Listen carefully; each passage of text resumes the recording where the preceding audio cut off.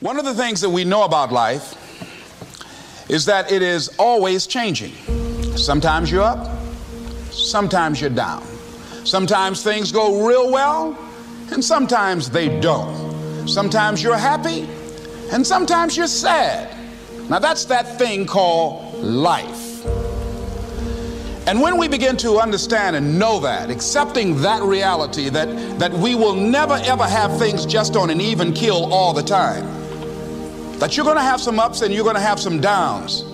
But during those down moments, that's where the growth takes place. That's where the work is. See, anybody can feel good when they have their health, their bills are paid. Anybody could be positive then. Anybody can have a larger vision then. Anybody can have faith under those kinds of circumstances. See, but the real challenge of growth, mentally, emotionally, and spiritually, comes when you get knocked down. It takes courage to act. Part of being hungry when you've been defeated, it takes courage to start over again.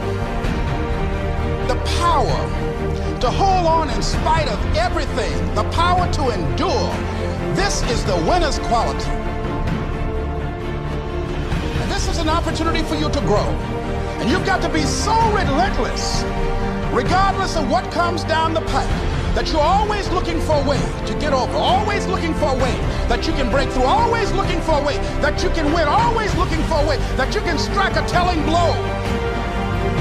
Decide that you're going to push yourself. Most people won't do that. Most people give up on themselves easily. You know the human spirit is powerful.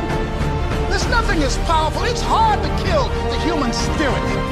You've got to be willing to go against the tide. You've got to be willing to harness your will and say, in spite of this, I'm in control here. I'm coming back, and I'll be stronger and better because of it.